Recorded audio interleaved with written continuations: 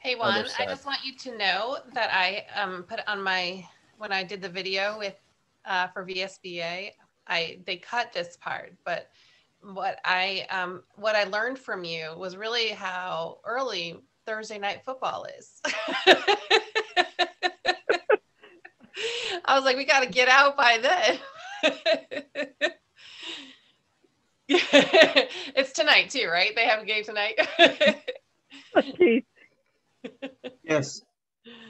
Who's playing tonight? Yeah. I didn't realize that was tonight. Nice tonight. It'll probably be the first time since I've become chair.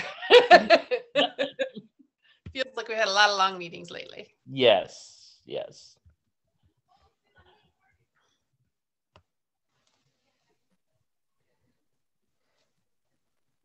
Did I miss the conversation about the 3 o'clock Steelers game yesterday? I couldn't even try to make that. Yeah. That's the earliest that I've ever heard of football. Yeah. I walked in my house and it was on. I'm like, what is happening? That's funny. All right, Gertrude, I like the reindeer. That's cute. I do too. I took it off. You know, I love the reindeer, you know. I know. Jenny has a really cute reindeer garland in her work area. Yeah, she sent me a picture. Might have given it to her. Yeah, she did good. And Kim sent me a picture. Yeah, they both did.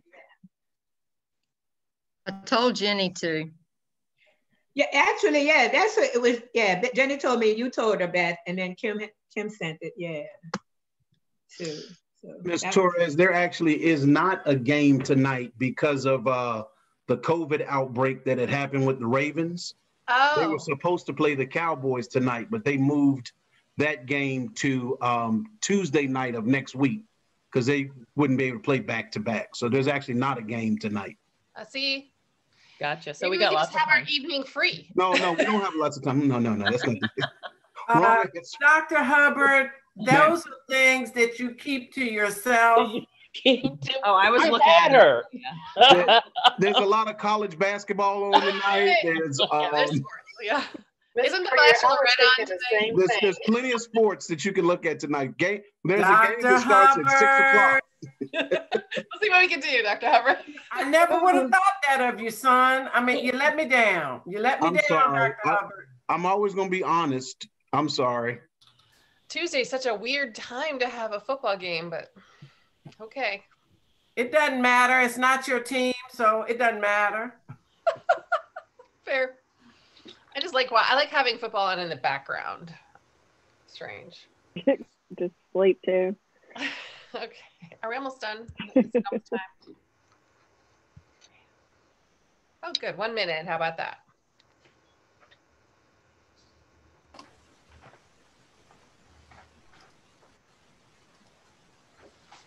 You know, the one thing I'm missing, Julia, is the agenda. Hello. Hi, Mr. Bryant. How are you doing?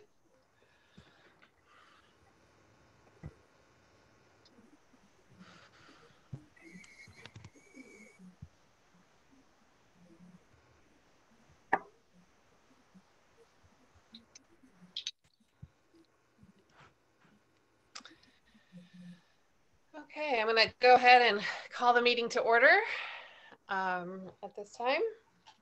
Get a moment of silence in. My gosh, it's going to confuse me so much not to have the agenda in front of me. So we'll go ahead and do the moment of silence at this moment.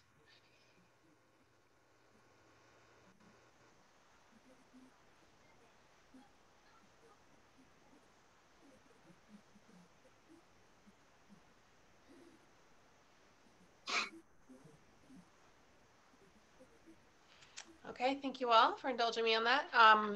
We'll go ahead and do the roll call now of board members.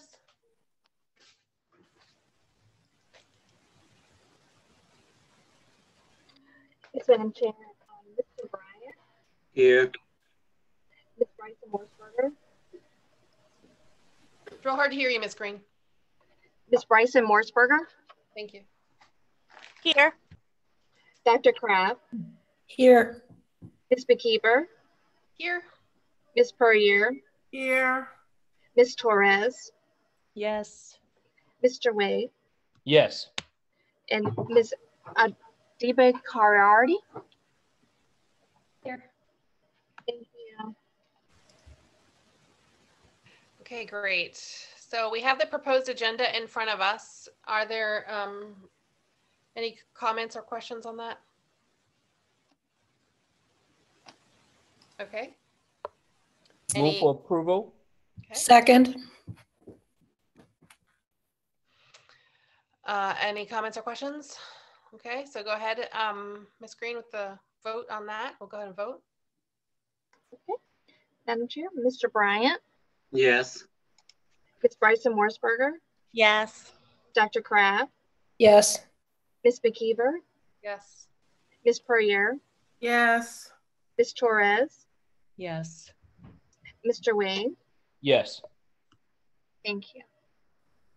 Okay, great. Thanks, y'all.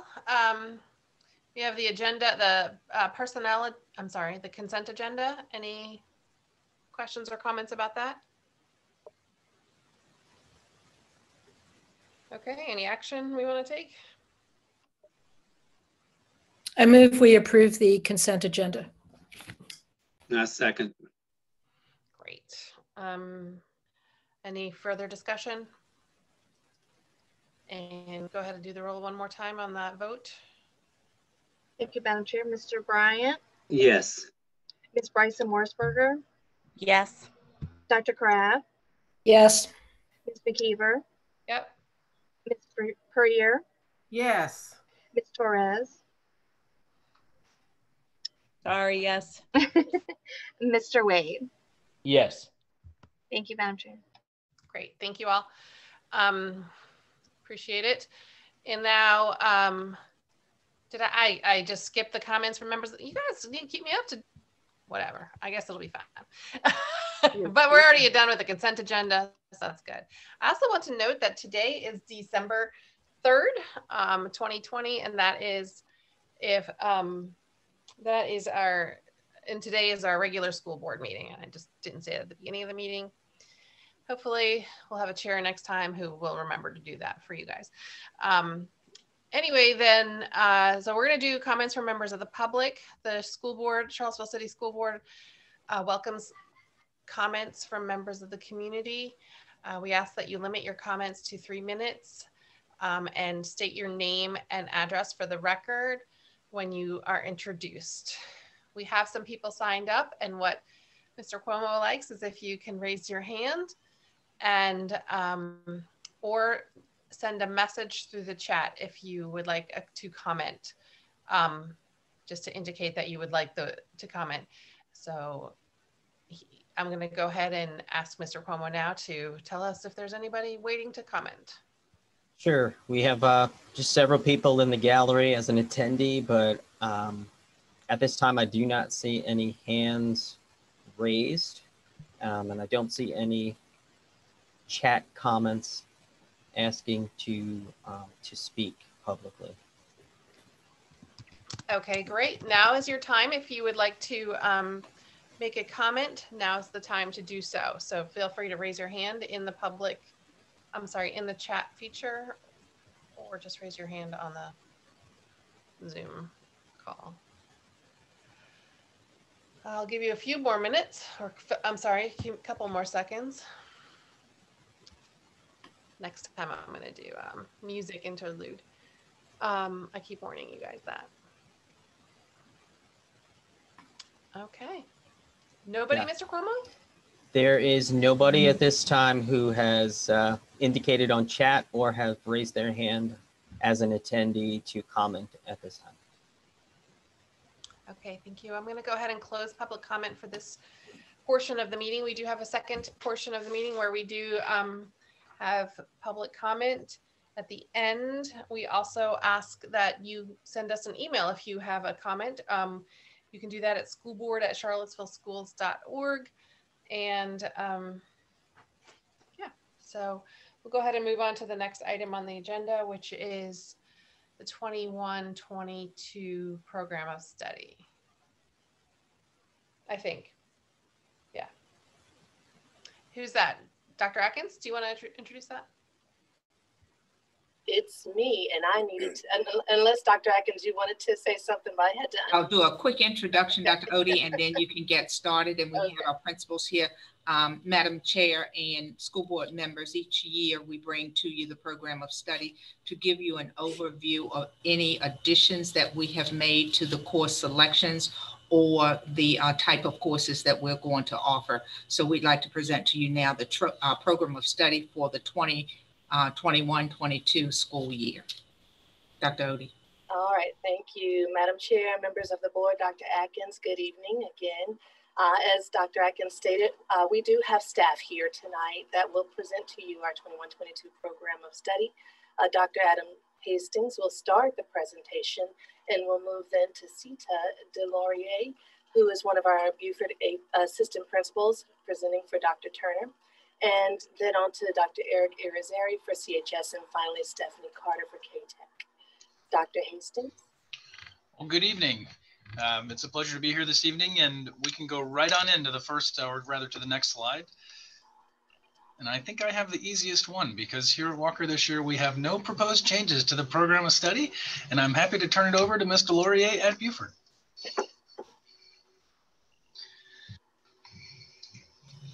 While Ms. Delorier is coming up, thank you so much for being here for Dr. Turner. And Ms. Pam Davis is also here to give support to the presentation. So thank you both for being here. You're welcome. Thank you, Dr. Atkins. Thank you, Dr. Odie. Madam Chair and board members, Dr. Atkins, thank you for having us tonight. I'd like to share with you additions, removals, and general changes that we're proposing to our program of study for Buford Middle School.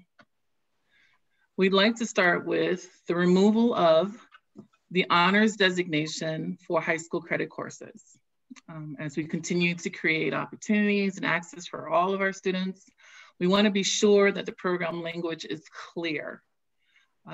Courses such as Algebra 1, Geometry, Spanish 1 and 2, French 1 and 2, Latin 1 and 2, and Engineering Explorations 1 are unleveled. As such, upon successful completion of the course, students will have earned a high school credit. We'd also like to remove Spanish 2, Part 2.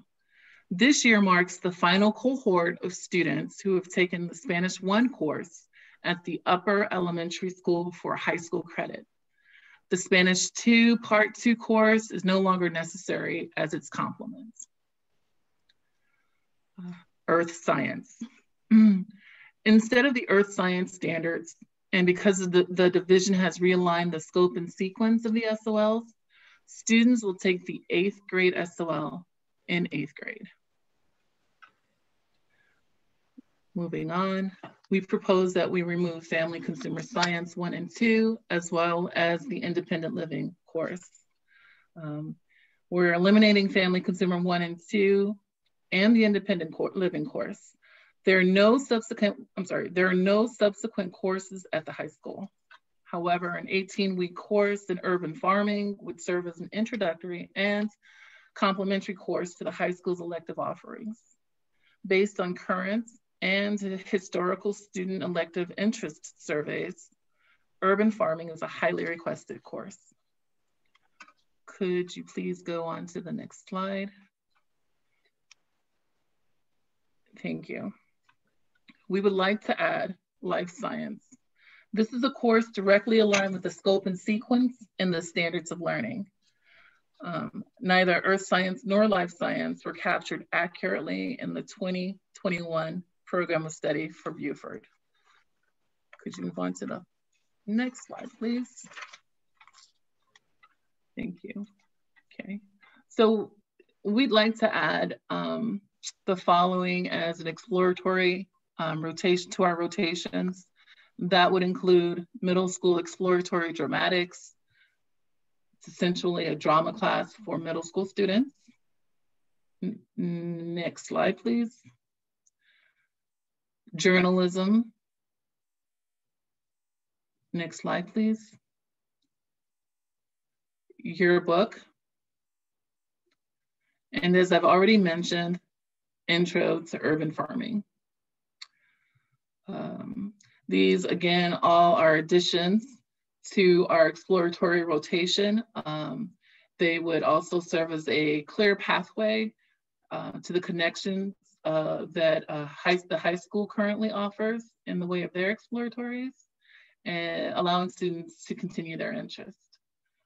Finally, we'd like to collapse our Algebra 1-7 and Algebra 1A class to form Algebra 1. Thank you. I'm going to turn it over to Dr. Irizarry. Good afternoon, everyone. At this point, I will talk about Lugo McGinnis. They are very quick as well. LMA, as they are not doing any changes to their program of study this year. We have some exciting additions to our program of study this year. We're proud to announce that we're in the process right now of establishing officially a partnership with Virginia State University. And let me move, sorry, on my Zoom screen, you guys are on my slide there. Let me slide you over there. There we go. So in partnership with VSU, we're going to be offering a Rising Stars program for students that are interested in going into the teaching profession. The Rising Stars program is going to be a dual enrollment program in the CTE, in our CTE programming. And the pathway will consist of classes that prepare students to enter the field of education. And they'll be completing VSU's Foundation of Education 1 and 2 courses while at high school. So this is a unique partnership for us. Most of our dual enrollment courses here are through Piedmont. This will be a unique partnership with us and Virginia State University.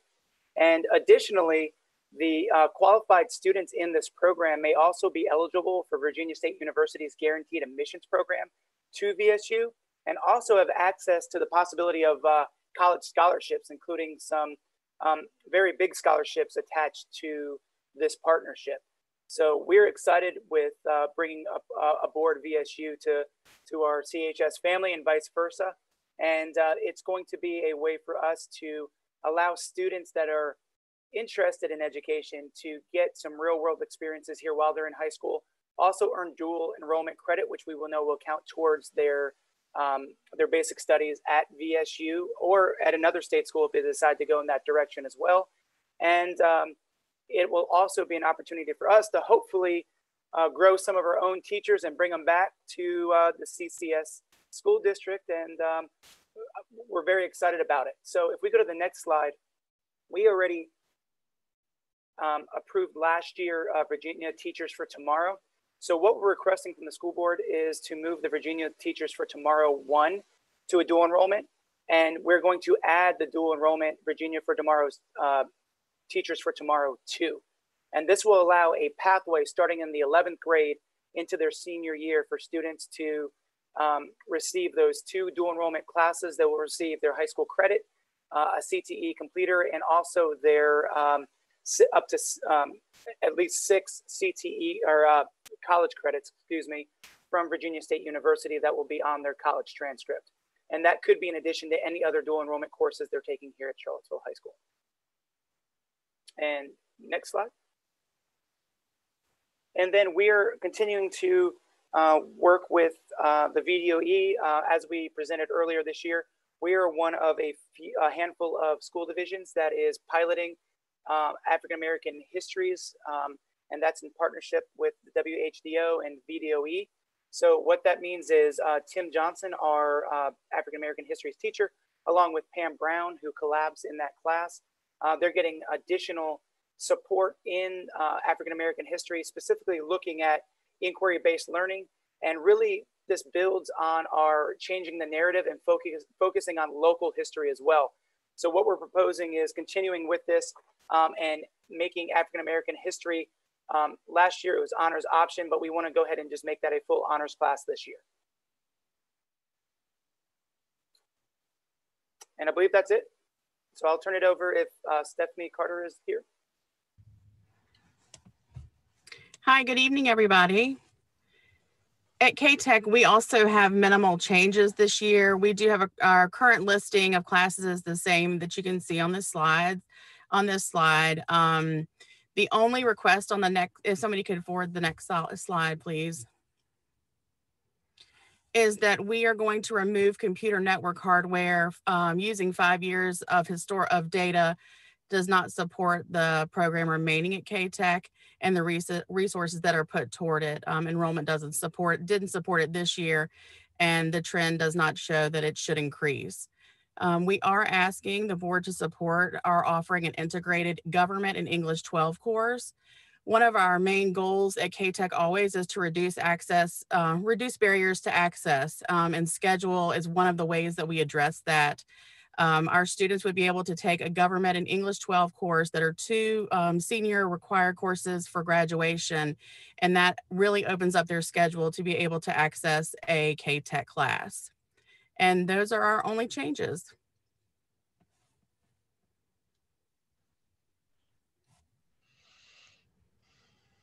Any closing thoughts, Dr. Odie, before we turn it over to the board? No, I thank our administrators for those great presentations. Very clear and concise, and a clear understanding of what those changes would be, or lack of changes, as is in Walker's case. At this time, we will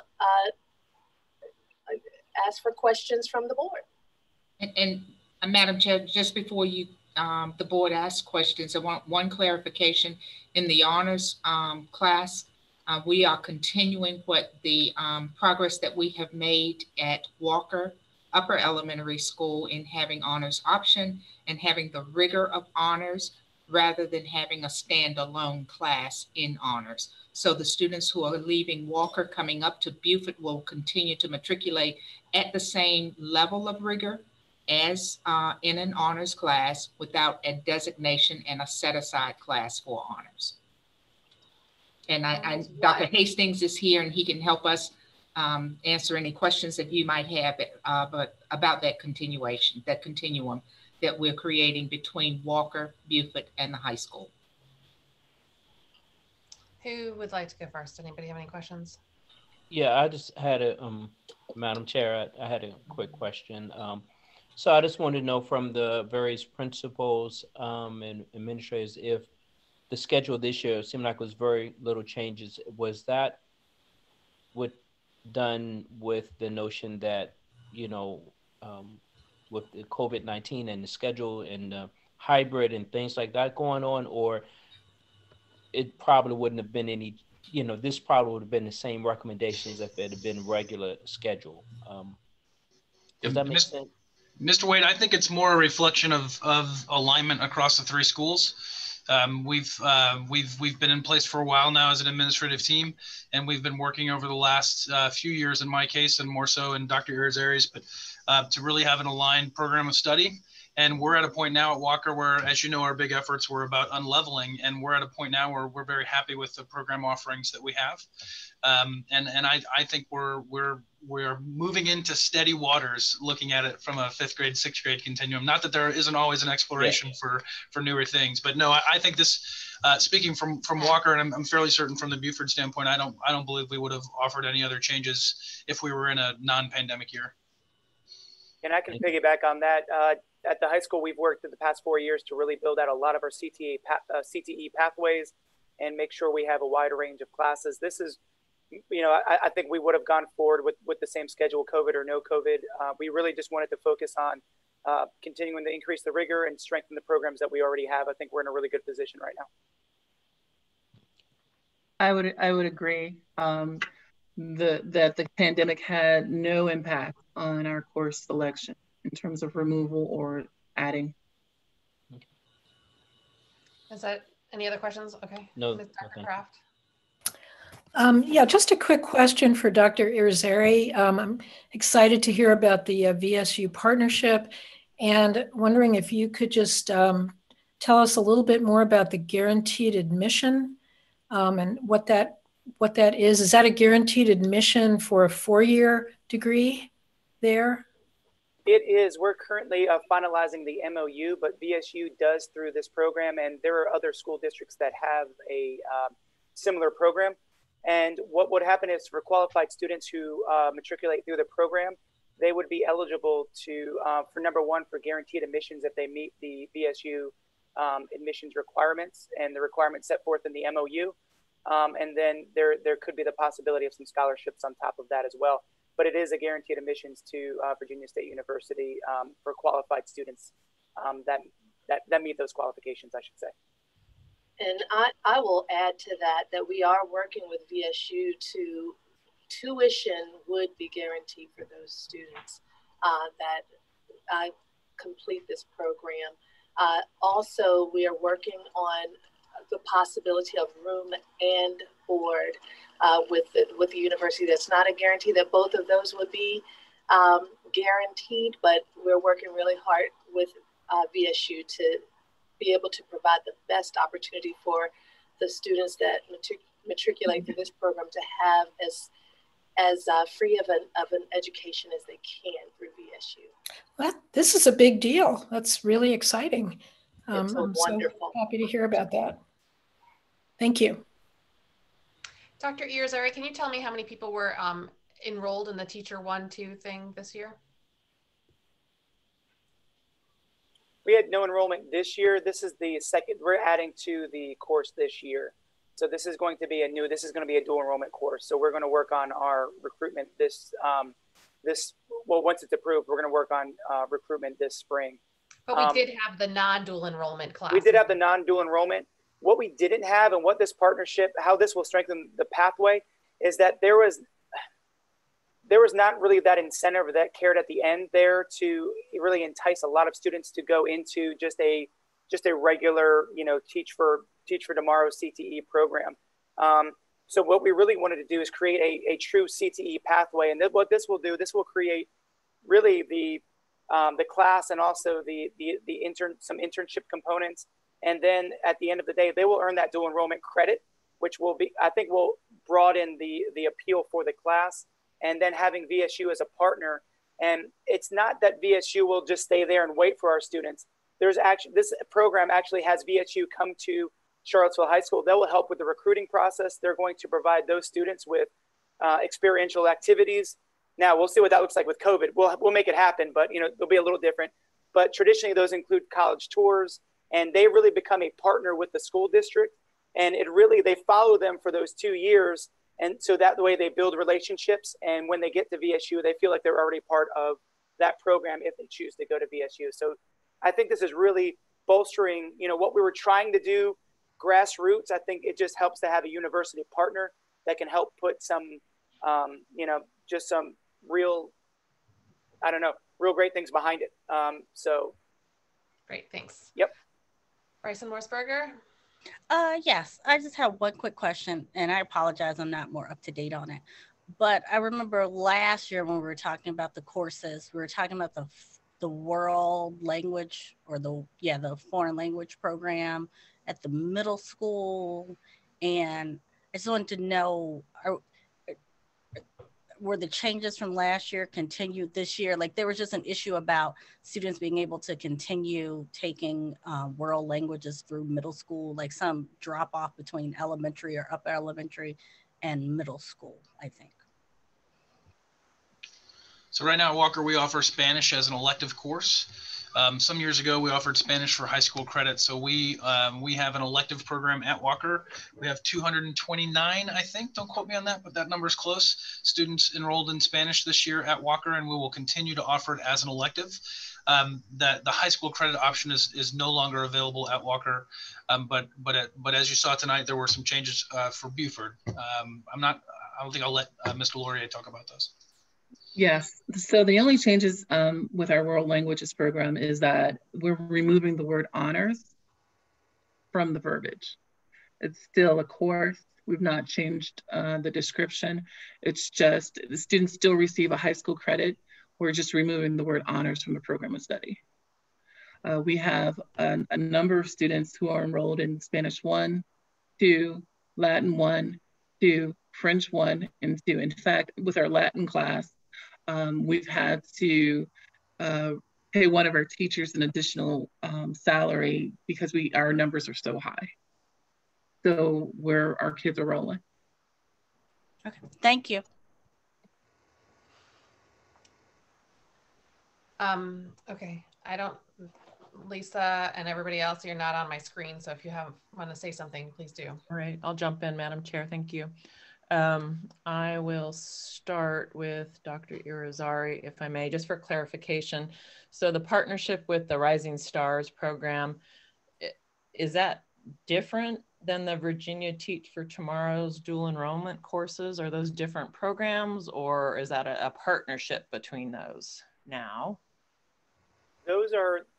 That is the partnership classes that are associated with the VSU partnership. Does that, so the dual enrollment classes will align with their Foundations of Education 1 and 2. Our Teach for Tomorrow 1 and 2 will align with those.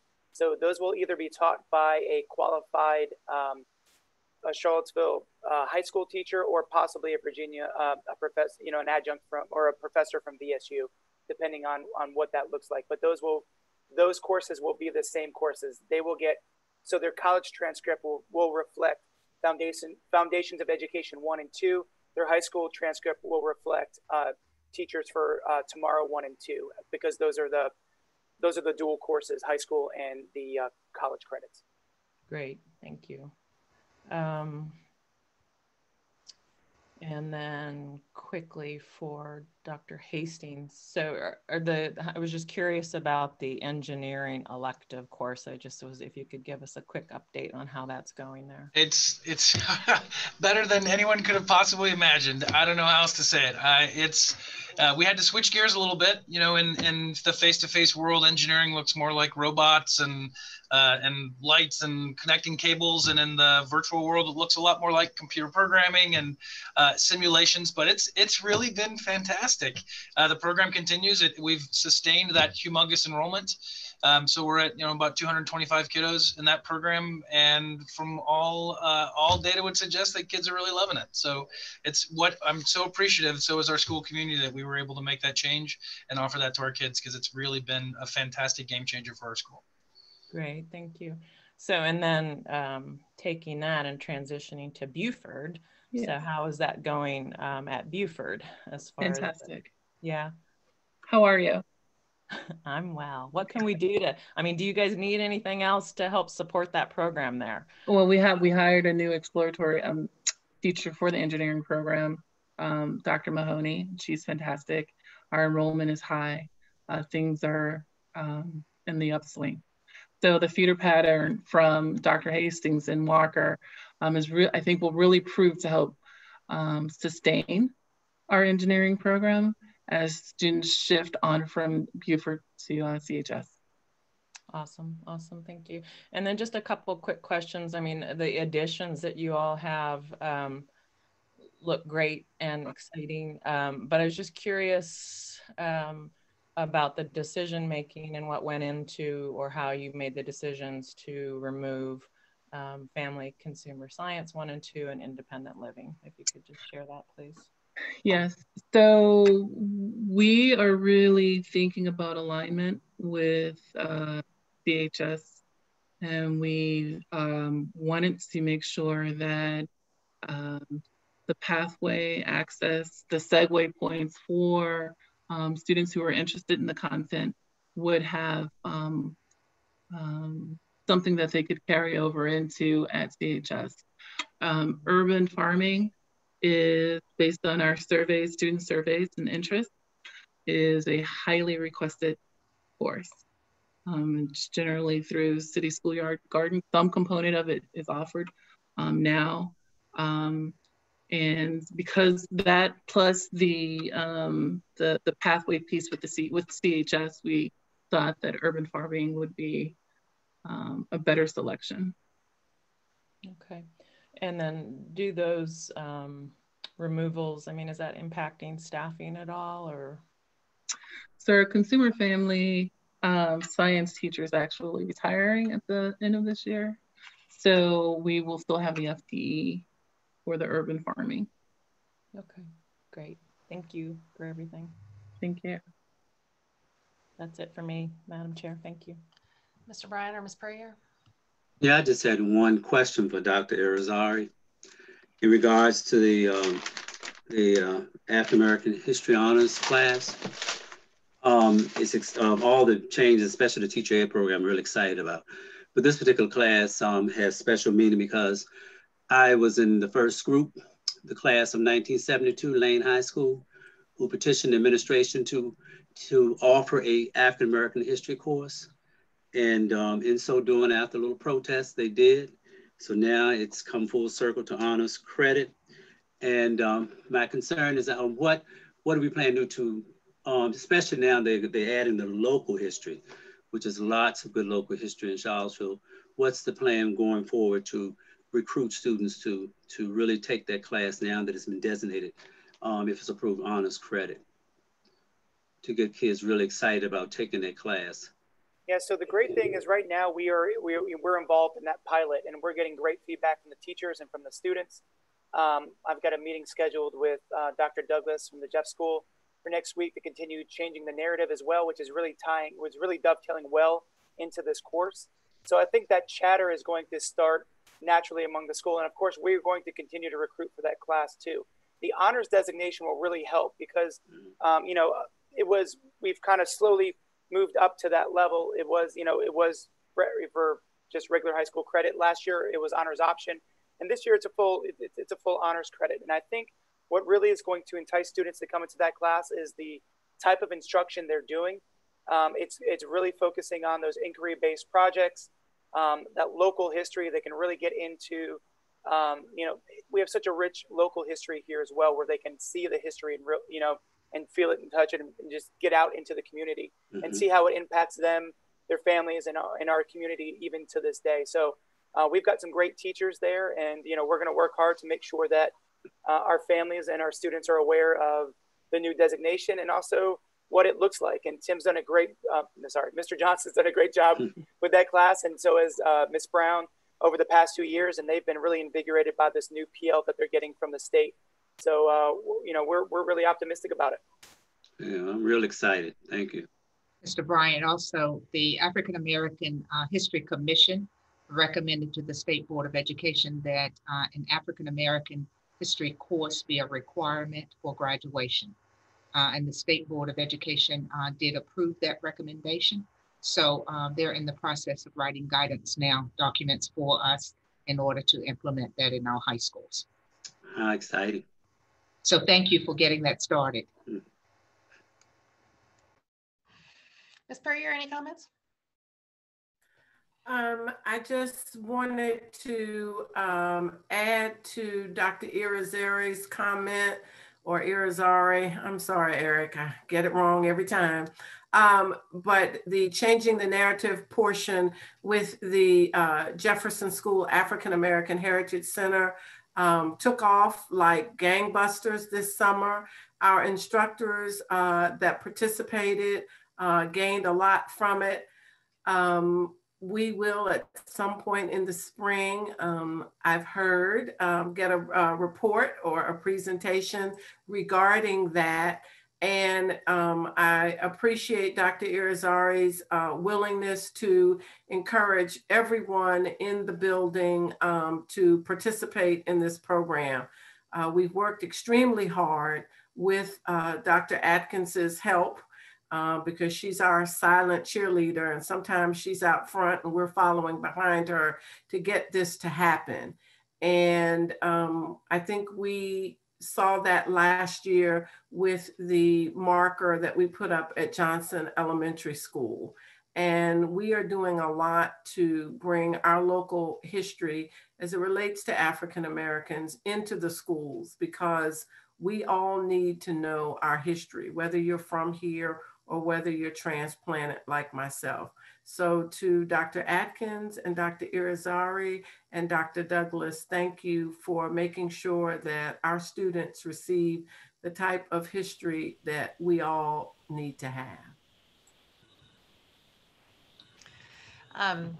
Just to piggyback on that, I have, because, my kids are at home, learning all of this, I really get to hear the teachers teaching the subject, and it has been, I just really appreciate it. I'm really always happy to hear, because it's just not like what my experience of learning social studies was, and and they can see and touch and hear the local history that their teachers are teaching them. And it really does have a meaningful connection to them. So I'm very grateful for that as well. Having said that, I always like to, I always make a big fuss at program of study time. So this year's no different. This is kind of the first time I read about what the changes would be. And so because I didn't get a chance in this early, in the mid-afternoon to look at the program of study. So I apologize. I just have a lot of questions. One of the main questions I have is how we're going to pay for all of these changes. Is this a budget neutral program of study? For example, like adding journalism and yearbook at Buford was something I was thinking like, well, I mean, if we had all the money in the world, that sounds great, but I'm not sure that maybe this is the budget year to be, expanding our programming offerings in that way. So especially if we could so can I just get some insight into the thinking about adding those two? And if this is a budget neutral decision or if there were other considerations I should be thinking about? Absolutely, Madam Chair. So 2 points. The first is that I'd like to convey that our urban farming class will be a full year.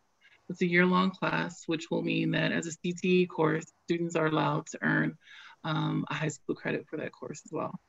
To answer your question and to your point, I'm going to invite my colleague Pam Davis, if it's okay with the board, to address, thank you, to address your point. Ms. Davis, are you there?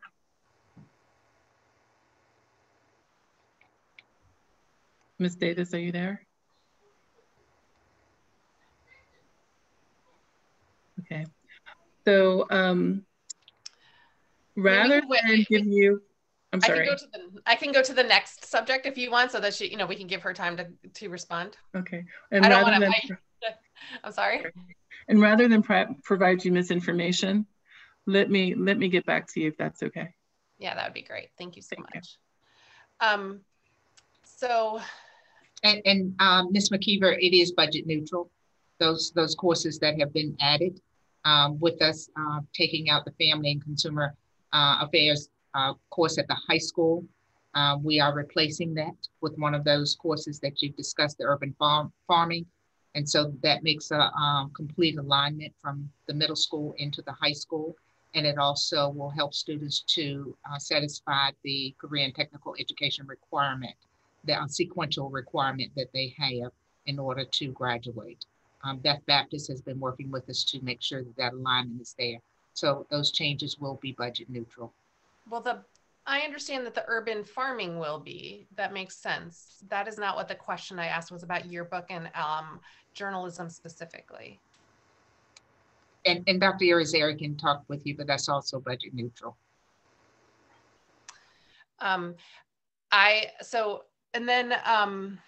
Again, I'd just like to understand a little bit more about why those classes versus other classes. Journalism, any journalist will tell you, don't go into it. It's like being a lawyer. Don't do it. If you want to, have a life or get paid, those are just not good career pathways. So as an exploratory, sure, you can have like a newspaper or you can have like a after school club, all of that. So I'm a little concerned about the idea of I don't know, is it a full year? Is it a half semester? Like, I feel like I don't have enough information in front of me. Again, my fault. I didn't look this afternoon about what the program of study said about those specific classes, but those are concerns that I have about those specific classes. And I wonder and then the family and consumer science, again, one of my kids took that class. Of course, I'm very nostalgic about it. Everybody kind of is like, why do we get rid of family life, right? Like, or family, whatever, home ec, we got rid of home ec and like the world fell apart, right? So this is like what home ec is now called family consumer science.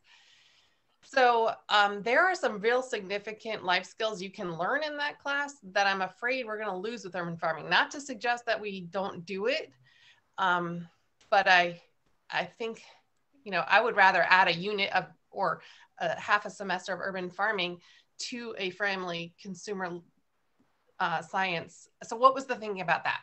I mean, I understand alignment, but why do you need a year-long class on farming when you could also be learning other skills like, I don't know, again, one child of mine has so far taken it and she gained a lot from it. Madam Chairperson, Madam Chair, sorry. I'm new at this. Same. No, I mean, I'm sorry. Doing great. I really feel bad putting you on the spot. No, it's okay. I can offer you what I know. Okay. And what I know is not misinformation, but it may be limited. Okay.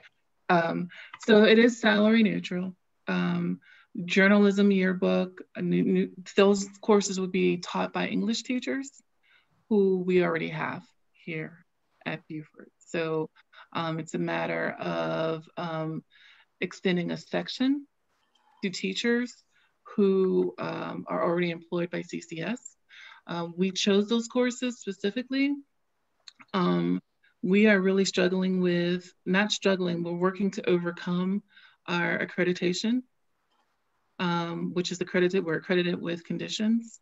So we thought that by having something that was academically focused around the components of English and writing, reading and writing, that would further underscore our focus of academic rigor. Wow, that's a really good reason. Thank you. And thank you for being gracious. Thank you. Ms. McKeever, one of the other areas that we have to address is as students are leaving Beaufort going to the high school, making sure that they are well prepared for essay writing when they get into high school, whether that be in 9th, 10th, 11th, or 12th grade. I was meeting with a group of students this week, and one of the things that they felt like they needed more of were opportunities for writing. Dr. Irizarry does a great job at the high school, making sure his students are engaged, but most of the essay writing comes through the dual enrollment courses or the advanced placement courses. So this is a way for us to get students engaged in meaningful writing, starting in the middle school and continuing on into the high school. And it would be whether or not, irregardless of whether they take the DE classes or the AP classes, they will still be involved in rigorous writing. And those classes will also dovetail very well. We've got a lot of writing options. It's not just journalism. We have KTR, we have yearbook, but we also have creative writing as well. So, I think it will be a good springboard and a pathway for students that are interested in writing to really build those skills at Beaufort and transfer those over. Same thing with theater as well. One of the reasons, engineering is so strong at the high school orchestra is because they have a foothold in the lower grades as well. So that'll give another foothold in some areas that we traditionally have not had a feeder pattern into. So hopefully, we can increase some of those opportunities for our students as well. I also want to suggest two things. One thing really is public speaking is also heavy writing. I mean, you have to write in order to be effective public speaker. I think, VHSL has forensics as one of their, sports.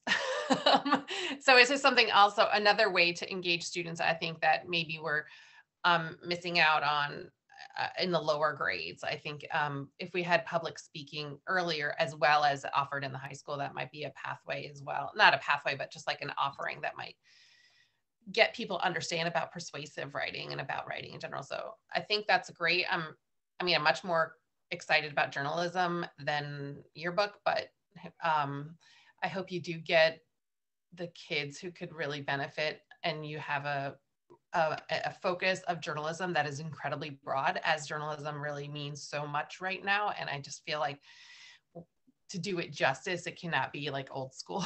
It's got to be like really modern. Madam Chair, might I also add that with our family consumer science and independent living courses, our numbers have been low in terms of enrollment recently. So that also factors. Yeah, I was going to ask that. And with the retirement, it makes a lot more sense to transition. But again, everybody loves the garden.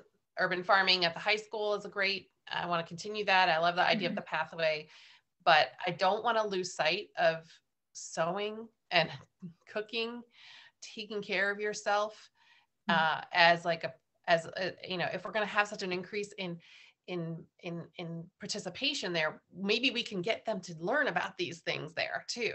So that's my humble, you know, not request, because it's fine, you know, urban farming is fine. I feel like we need to teach kids at some point these things. I mean, we already have the state telling us, oh, personal and economic finance, you have to teach these things. And maybe if we can catch them in another way, in another creative way on these other issues, maybe they could learn about how to do their own laundry, or, you know, I think that those are valuable skills. And honestly, I just have a hard time sometimes reminding myself to teach my kids to do that. So, okay. So, couple questions again. I'm so sorry. It's all about Buford. And because again, these are there's just a lot of changes. So that's why I have these questions. But the earth science, is that no longer a SOL test? Not at the middle school. Right. But are we offering it at the high school? I think so. I think it's offered as an elective. Dr. Irizarry would probably speak to that. The SOL Earth Science, we don't, our freshmen take biology now at the high school. So they go from biology to chemistry, and then from there they branch out into their different subject areas. Okay, so what is the distinction between like life science? Is that a high school credit class? We offer life science here at the 7th grade. Physical science is 8th, and each grade would have their own respective SOL. Okay, so why are we getting rid of earth science? Earth science was a course that historically had been offered at the high school as an elective. And so in order to provide students the option for a high school credit course, it was taught here at Buford for a number of years. But then the division realigned its scope and sequence. We found that students weren't necessarily exposed to the depth of science knowledge that really reflected the rigor that we'd like for them to have, which really prompted us to realign with the state's vision of life science being a 7th grade SOL, physical science being an 8th grade SOL, and putting earth science back in the high school as an elective. As the state has realigned its scope and sequence, then school divisions make adjustments and realign their scope and sequence. And that's what you see happening here. At one time, the state's alignment had most middle schools offering earth science at the middle school level.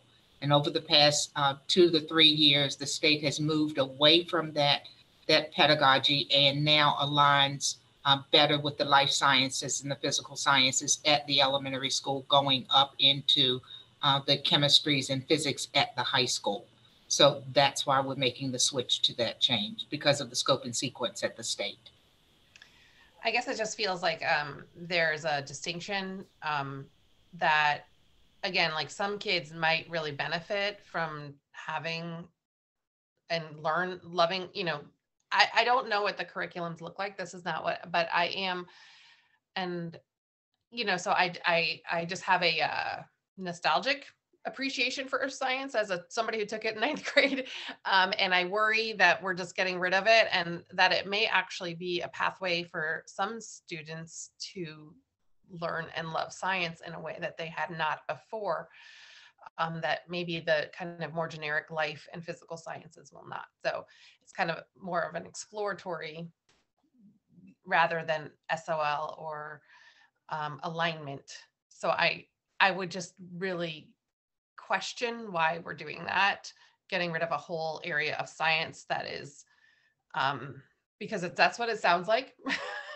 So that is worrisome to me. Dr. I, it's not in the high school listing anymore. Is that correct? Our current pathway right now is biology is usually what most of our freshmen take, and then they move on from there. We have environmental science, AP environmental science, astronomy, but it is not a course that we offer as part of our normal course sequence at the high school. We moved away from that probably about 2 years ago. It is still, it is still a Virginia course. It's just not a natural flow into our science pathway at this point. When the state more aligned with more of the life sciences, it makes more sense for us to go from biology. And then from there, our sciences do diverge into a lot of different areas. For example, forensic science, biology too, chemistry, so we have a lot of options. And right now, earth science is not one of the courses that we offer in a traditional sequence. Right. Okay. No, I remember, Jennifer, I hear what you're saying and agree. I do recall when my kiddo was at Buford though, and we had to make that decision, being strongly encouraged or encouraging her to go maybe it was physical science, I don't know, just those routes, as they said, it would really prepare her for the labs and those types of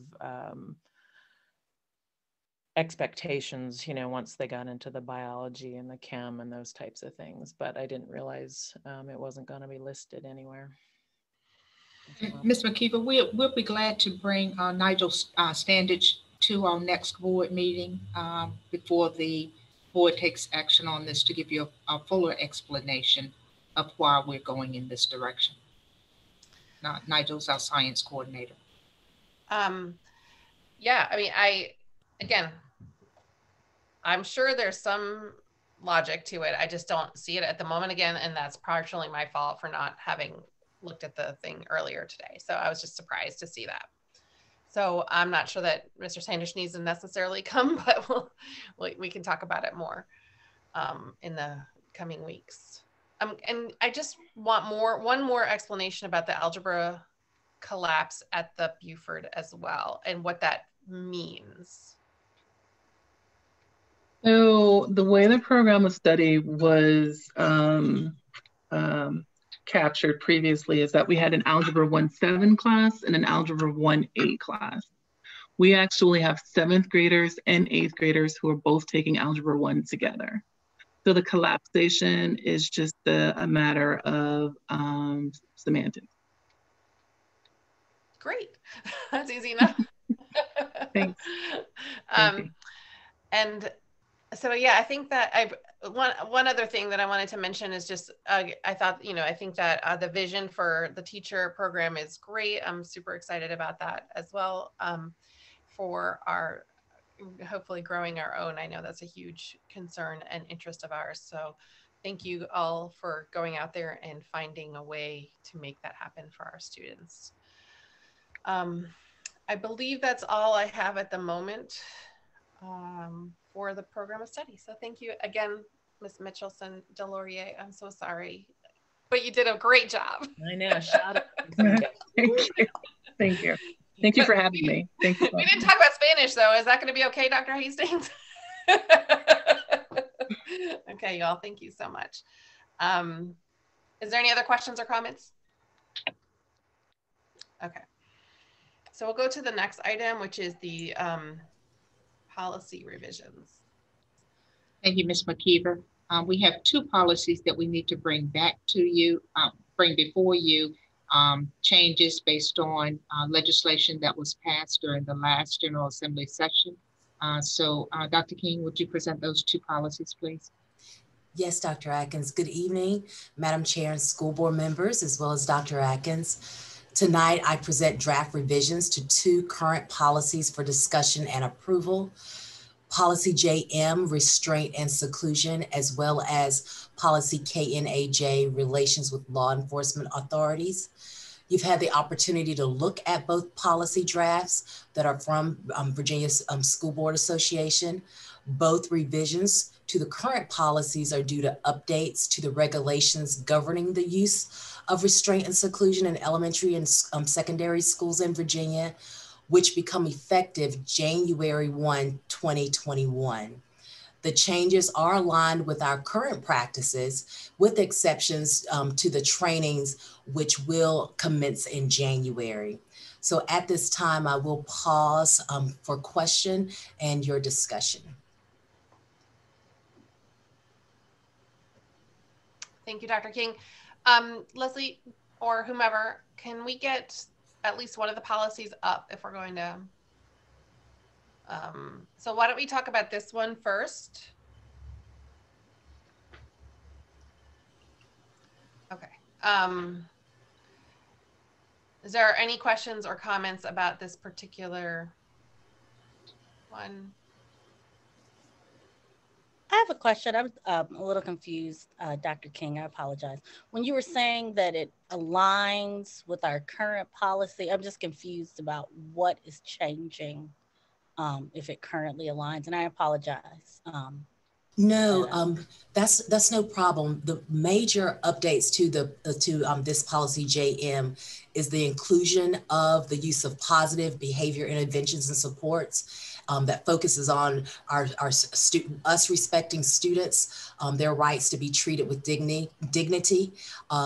We use a multi-tiered systems of support. You probably recall Patrick Farrell as well as Jody Murphy coming before you, sharing with you our school practices and support of students of teaching and giving strategies to our staff when it comes to creative ways and engaging ways to teach community within the schools, what the expectations are, to give positive reinforcements to practice and demo of walking in the halls, of how the routines within the classroom and within the schools. And I believe some of you have participated in classroom meetings. That's a gathering of building community and partnerships and trust and relationships within the building. And some of you've also probably participated in school-wide meetings where that have also been captured in photos. So those are examples of the supports that we have practiced a number of years, as well as our SEAL program, social emotional programs that, when I say it has aligned, those are our practices and trainings that have occurred and been occurring in our school division. Any other questions on this particular policy, file JM here? Can't see you, so you got to speak up. Madam Chair. Yes, go ahead, Lisa. Honestly, I don't know if I have questions. I'm just not comfortable with this policy at all. I'm not comfortable with the fact that we, potentially would be restraining and or secluding any student. So I'd love to have some more conversation about that. Okay, was that part of our old policy? Is that what, Dr. King? Yes, this is a policy that we currently have. And we're just so restraint and seclusion is a current policy. Okay. And it's a policy that allowed that restraint and seclusion to happen in select cases, not that we were implementing that. And we have Katrina Lee. Miss Lee is here with us tonight also. Katrina, do you want to talk a little bit about seclusion and restraint and what we use in lieu of that? Yes, ma'am. Madam Chair, members of the board, Dr. Atkins, thank you. So Dr. King was exactly right. We use our CTSS and BTSS, so that those are ways that we try not to use restraint and seclusion. However, in some instances, we have procedures and policies in place so that if a student is dysregulated, we have the policy and procedure in place so that we can maintain safety for students. And so we have our training practices that we use. The system for Charlottesville City Schools is MANT, and we use the MANT system. Different school systems use different trainings, and that's the one that we have. And the focus of that program is de-escalation. The primary focus, our last result, is always for any student, not just for a student with a disability, but for all students. The last resort is to physically intervene with any student. So the primary focus is to have a program and to have a procedure in place so that our students, if the intervention is needed, is that we can have a procedure as a school that protects the student in terms of processes. So our first go-to is just de-escalation. and talking and working through strategies. So the physical pieces, again, that's the last go-to. And if, let's say, a student, for safety reasons, due to their, if it's severe behaviors. However, the school system is their perfectly fine environment. This is their least restrictive environment, and their needs can be met in the school setting. However, there are times when the student may become dysregulated. And so there may be a functional behavior assessment and a behavior intervention plan put in place for the student. And there may be a time where the student is escalated, where there may be a situation where we have to escort them to a space for safety for the student. And that will fall under the definitions of restraint for the student. So it's not for us to enforce holds or truly restrain the student in a way. It's very much for safety for our students. So with this updated policy, what is our procedure for parent or guardian notification? Yes, there is the notification for parents. We would make the notification. There's a time within the training, 24 hours. Then we also have documentation within 7 to 10 days that we would get a written documentation to the parent of the incident. So, I mean, it looked like a lot of that was struck out. It will be because of this is the revision for the Virginia School Board Association, but it being a part of our, it will be a part of our regulations, the specific procedures for schools to follow. And time, so that will be included in that. Yes, and the times. Ms. Torres, if you go down in that policy, it is put back in the notification of parents. There is a requirement of notification of parents and the documentation. And then the regulation will have the timeline. Okay, right. I did see the provisions they're addressing that. I just didn't see the time included in that. So thank you.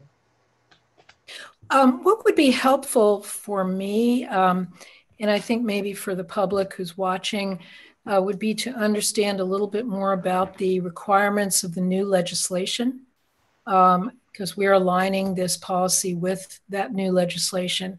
It would be helpful to hear sort of the main points, the main issues in that revision. Somebody could do that, please. Yes. The main, it's really, we have had the practices, but this policy, it did not include before the information about the positive behavior interventions. It also includes training. Before, what Ms. Lee spoke to was about the MANT training, but the change is that this is an initial training that will be for all school personnel that discusses ways to prevent the behaviors, so that the need for restraint and seclusion doesn't become a need. Also, it talks about what the proper use of the restraint and seclusion would be, and notification of your administrator as well as your principal. Then there's also another training where Ms. Lee spoke about MANT.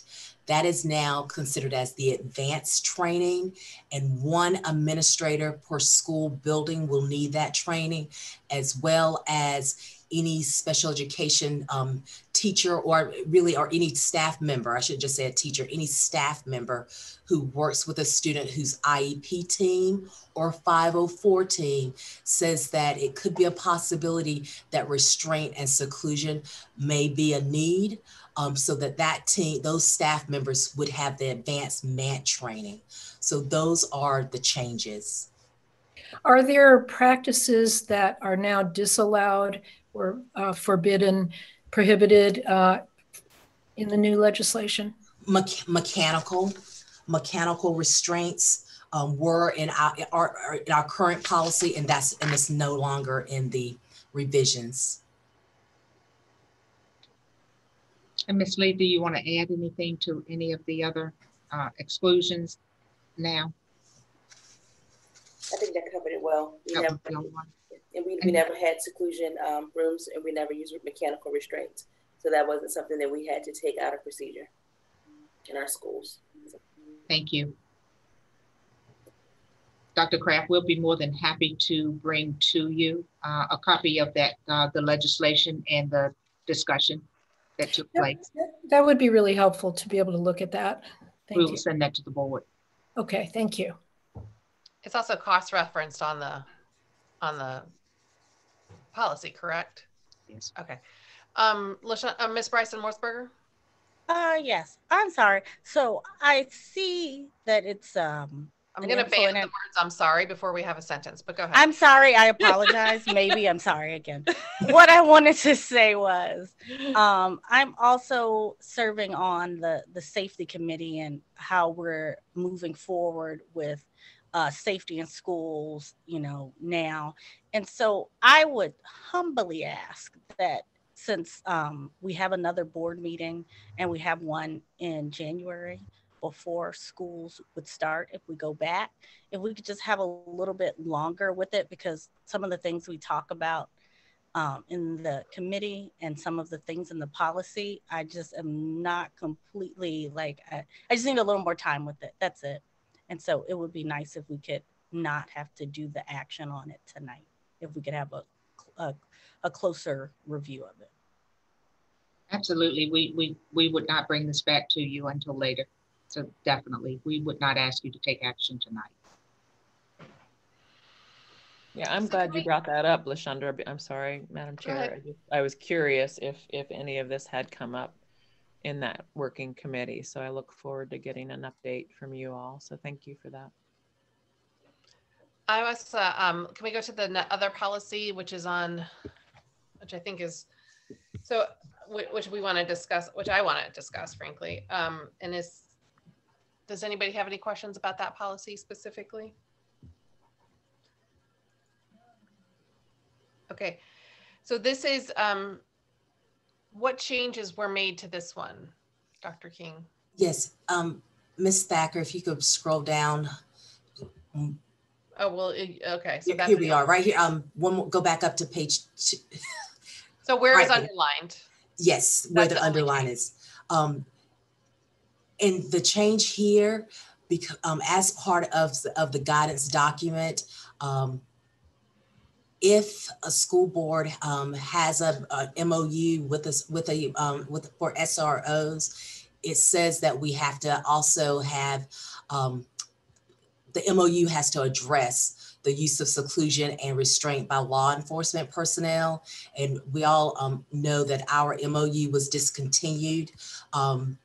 So that's why it says if any memorandum of, if we had one basically, of memorandum of understanding that it would address the use of seclusion and restraint. Okay, can we go back to the Family Feud style? Thank you. So my question about that is, now that we're looking at the policy, I feel like we can make other adjustments to the policy if we feel the need to. And I just find the language, and so of course I don't want to make any changes without the Safety and Security Committee's input. But I would love it if they could look at this maybe and address some of the concerns. Like, again, any way that we can avoid interaction with law enforcement, I would like to try to do. And so some of the mandatory language in the policy is, you know, if it's reflective of the law and we're required to do it, fine. But again, I want to minimize contact between our students and law enforcement at school. Is that all language mandatory from the legislation? This policy, I show the updates because it is a current policy, but school boards do not have to authorize restraint and seclusion. We do not have to authorize this policy. You could say that we just do not do restraint and seclusion. I would want. I'm sorry, that's not what I asked. But I'm talking more about the language that you're not changing. The other language in the policy. The language in KNAJ. Yeah. So Ms. McKeever, what we will do is I think you're talking about the SROs and relationships with the SROs and where it pertains to that. We'll be more than happy to get the Security and Safety Committee to give some input on this policy, and then make some of those recommendations to you. Also run it by legal counsel to make sure that we are not taking out parts of this policy that is required by law. Yeah, because I see some that are obviously have statute citations, and I totally understand that, but then some that are not, and I'm like, maybe we could not have mandatory language there. But yeah, so if we could do that, that would be great. Well, and we'll get the we'll identify the mandatory parts of it prior to it going to the committee. Then they'll feel freer to be able to work with the policy. Yeah, Rosa, this is one. We're meeting again, I think, next Tuesday. I think we had one Monday, but I think it just got canceled. But we're meeting next Tuesday, but we're getting into the thick of things, and we're coming up with some short-term recommendations and then some long-term recommendations. So this is very timely. So and I would also like to see what's mandatory and what's so that we know what language and what we have to work with. We'll get it to our legal counsel tomorrow and see if they can get a quick turnaround on it for us. Thank you. Thanks, you all. Appreciate it. Are there any? I think the language that we, that is added, which is fine. That is not the. I don't think that's a source of any consternation on my part. I just want to make sure that the policy reflects the board's will as a whole. Is that all the questions that we have for that particular policy? So I guess next month we'll come back and talk about it some more. Yeah, I don't really have a question, and I don't know if this is what some of this is what you were referring to, Ms. McKeever, was just that first section where it talks about investigations by law enforcement officers at school, how school resource officers, which obviously our MOU is no more, occasionally talk with students at school. I mean, so things like that, I guess I would not be comfortable, obviously we don't have the SROs in the building anymore, but I would not want that happening, just an occasional let's chat about things that might be going on in the community. So if we can eliminate things like that out of this policy, is that what some of what you were referring to? I was speaking specifically about number 2 and number 3, which don't have any, on page 2, don't have any specific statutes associated with them, but appear to be mandatory language. So I think between the two of us, we've identified, areas that I think that the committee would be, wise to look at. Thank you. Any other questions or comments? Okay. So we'll go ahead and go to the budget development item on the agenda. Is that reasonable? Thank you, Ms. McKeever. We're in the process now of collecting information from all of our building stakeholders and our teachers on the budget development process. And so we'd like to review with you and the public the sequence of those events and how we will go about developing the budget this year for the 21-22 school year. Ms. Renee Hoover. And if you turn your mic on for us, please. Thank you. Thank you. I forget that all the time. Good evening, everyone. I'm going to review with you the budget development process that we will take for fiscal year 2022's budget. Next slide, please. Just want to remind everybody that the state statute requires the superintendent to put forth a needs-based budget. Next slide. The budget priorities that we will take in this budget and focus on is to recruit and retain high qualified teachers and staff. We want to maintain continuity of the high quality instruction programs that we already have in place. And every budget decision will apply a lens of equity. And so the budget timeline that we have set out, November's already passed, and the budget calendar was approved, and budget holders have gotten their operating budgets in and budget requests. This month, we're in the process of reviewing those budget requests and compiling that information. And then on the 16th, we will come to you in a budget work session to review the data from the state and enrollment and demographics that we're seeing that will affect this budget.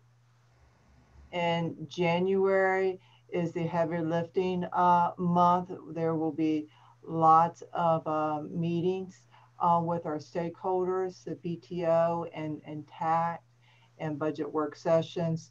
I'll remind everybody, we will have our Saturday work session on January 16th, and this is where we'll present our changes to the budget and budget request.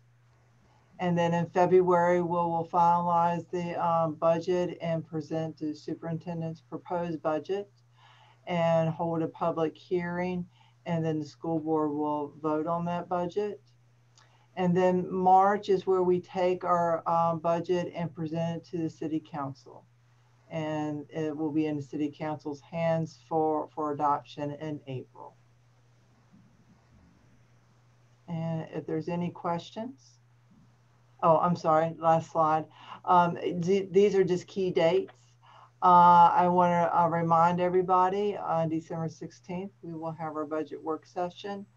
And then January, you see we'll have our regular meeting on the 7th, where we'll bring back any updates. And then we will have our Saturday budget work session where we'll present our changes and budget requests. And then on January 28th, we will have our joint meeting with City Council. And that concludes the presentation. Okay, thank you. Can you remind us again what those three priorities that you said were, without bringing up the sheet? Just remind, well, you can bring up the sheet, but. We want to retain and recruit qualified staff, and we want to maintain the continuity of our instructional programs. And we want to look through our budget requests and our budget decisions through the lens of equity. Great, thank you so much. Any questions about the budget development process? I don't have a question, just a comment that, I'm glad that those are the three focus areas. I thought for sure one of them was going to be like just maintaining what we have, because because of the budget, for the city government and actually the country and the state, not knowing what monies will be available. I think one of those bullets should be, let's try to just, at least for this year, or maybe for the next couple of years, just try to maintain what we have gained over the last few years, because, I haven't really read too much to see how much, what the city forecast is going to be with their budget. But I think that's something we really need to really be doing some lobbying, at the state. I'm sure every locality will be doing that. But I think that would be, as you developing your budget, Rosa, just, I just don't want you to come, or working with staff, to come up with a lot of new initiatives, and then you talk to the city government, they're like, we may not have any new funding this year. So I mean, you've done a few budgets, so you probably know these things. I just, I'm glad that those are our focus areas, but I wanted to be cautious of the environment that we're in. Thank you, Arya. Appreciate that. Any other comments about the budget development process, Ms. Bryson-Morsberger? Yeah, I just wanted to kind of follow up to what Mr. Wade was saying, and particularly because we were talking about the priorities are the the recruiting and retaining. And I wanted to make sure that we revisit the instructional assistants and the elementary Spanish program, that it doesn't, because we were talking about looking at the budget this year when we were talking about the programs the last budget cycle. And so I just wanted to kind of add that to it so that we can keep it on the table to discuss. And that was it. Thanks. Yeah, I would just mention too that, you know, the General Assembly will be meeting shortly. And I think I did hear our delegate, Sally Hudson, say that her highest priority was funding for public education. And I think it really is important for all of us and for our community to reach out and make sure that our legislators are aware of our situation and our needs in this process. It's really important. And I guess we also will be awaiting the governor's budget. I forget exactly when that is, but it's like in February or January when that comes out. The governor will present his budget on December the 15th. Okay. And it'll be released to the Department of Education so we can start working with our revenue numbers later in the week. Okay. All right. That's soon.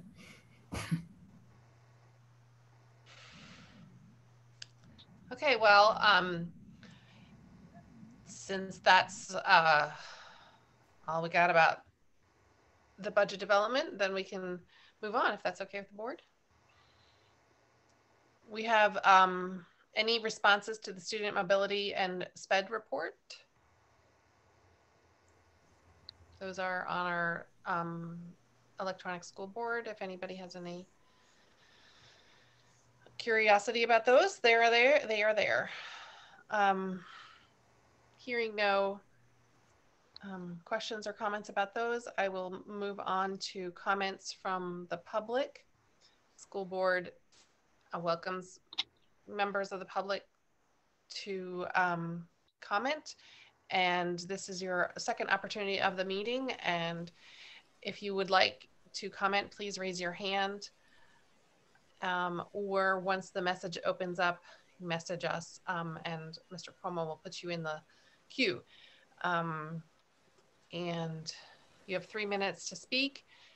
Please state your name and address for the record. And anybody like to speak? Anybody in line, Mr. Cuomo? Right now, there are no attendees with their hand raised, and there are no chat messages indicating that they would like to speak at this time. Okay, we'll give it a minute. We'll give it a minute. If anybody would like to have the opportunity to make public comment, this is your time.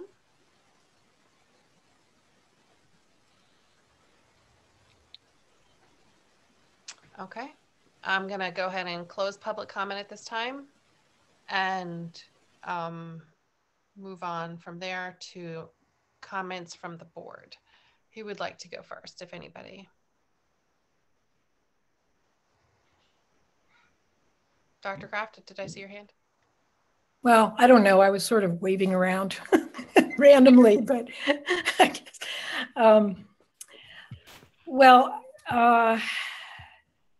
It's just a couple of things. One is that something that I've been wondering about. I know as we've started to have some students, some of the student athletics, sports programs happening or resuming, and which I think is good. I'm also wondering about our ability to have some of our performing arts students in band and orchestra be able to actually rehearse in some kind of a, socially distanced manner. It seems like there are other groups that have been able to do that, and it seems to me that there might be a way that we could actually do that and let the students be able to play as they're as they're meant to play in proximity to each other. So I would just encourage us to find ways to allow that to happen. And, if kids are playing sports, then it seems to me that kids also should be able to play their instruments in a safe and socially distanced manner. So I'm just hoping that somehow that will happen. And the only other thing I want to say, just for myself and just to put it out there, we're not talking about this today, which is good, but in terms of our return to learn, that I'm still personally really hoping that we can move toward our plan, our return to learn hybrid in-person plan. And, our division has done such a good job in setting high standards and creating safety conditions. And I really feel like our kids really need this. And so I just want to put that out there, that that's kind of where I am. And of course, we're going to look at the health and safety data, as we see it, and things are very scary right now, but I'm hoping that we find a way to continue to move forward with that. And that's all, Madam Chair. Thanks, Dr. Kraft. Any other comments? Ms. Bryson-Morsberger? Just to add on, since Dr. Kraft got the ball rolling on our back to school plan, I was just wondering if for the next meeting, and I'm sure it'll be part of the discussion, but we can discuss and hone in on what our local numbers, we were saying we would develop a threshold for what our local numbers would look like if we needed to go back virtual. That would be helpful. And mostly I'm asking because from what I read, it seems that a lot of the restrictions from the governor are restrictions that were part of phase 3, except for the school type restrictions. And so it would just be helpful to know, because when we were in phase 3 previously, childcare centers and things like that weren't open, or they had to adjust their capacity. And so any additional information we could have on that to help, like the nonprofits that are providing virtual instruction or helping the kids with virtual instruction, it would be helpful for them to know, like, when we pivot and how we're going to pivot. As much information as we could have at the next meeting, that would be helpful. Thank you. Anyone else? Mm-hmm. Lisa? Yeah, thank you. And along similar lines, I was curious, and I don't know if Dr. Atkins later wants to speak a little bit about, or if you know yet kind of what we can expect on the 16th, speaking specifically to the return to learn. But I'd love to see if we could extrapolate the numbers, the local numbers, and take out the UVA testing and the UVA positives. Dr. Baptist is shaking her head no. Did you see the email exchange that between me and Dr. Lardau? Because he does his own calculations, and so he had, he suggested that it wasn't that complicated to do such a thing. And I don't know how accurate any of these numbers are, but how is he getting to? I think he's just using taking the UVA numbers and subtracting them from the TJHD numbers. Is that right, Lisa? That was my understanding, if I recall, but I just felt like it gave a more accurate reflection of what is going on locally. And UVA is UVA, and I think it really skews the numbers, in my opinion. So that was just a question. The other thing I was hoping is, and we've asked a couple of times, and if we're getting closer to this potentially, is to really have a better idea or sense, if at all, of what a day in a classroom might look like at the different levels. I really feel like it's important for me to know, but for parents in the community to get a sense of kids enter the building and what's going on and what type of movement, if at all, is going to be happening. And I realize that this might be different building to building, and totally respect that. But I think that could be really telling. And along those lines, I mean, I do have concerns, and I guess I'm not feeling as much as I would love for our kids to be back face to face and for COVID to just be non-existent. That's not our reality.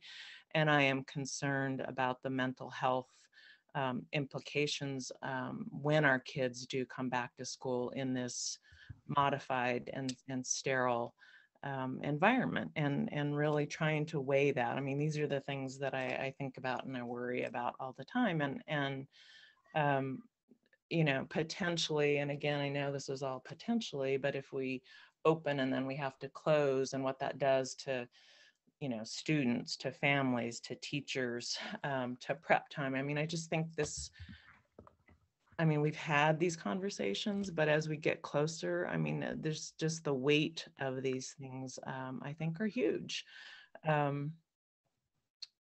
So I would love to know what it might look like, you know, in an elementary school classroom, what that day might look like. You know, are there going to be times where they can go out for recess, specifically for our students who have specialty people pushing in to work with them, our special education kids? Are they going to be able to move from classroom to classroom? Are the people that need to work with them going to be able to come into the classrooms? I mean, are the, you know, what parameters and limitations and restrictions are going to be in place? And again, I understand it might be different building to building, but I think it's important to know and have a sense of how those services will be provided to these kids, you know, for equity and to maximize their instruction. Again, I'm concerned a lot a bit, you know, about just the mental well-being of our teachers, and I'm going to keep saying this because I'm concerned for all of us as we all have to deal with this, and what kind of supports we can do for them. And it really is important to me that we are not asking them to do more than what they are already doing, and not adding new things onto them. So enough of that.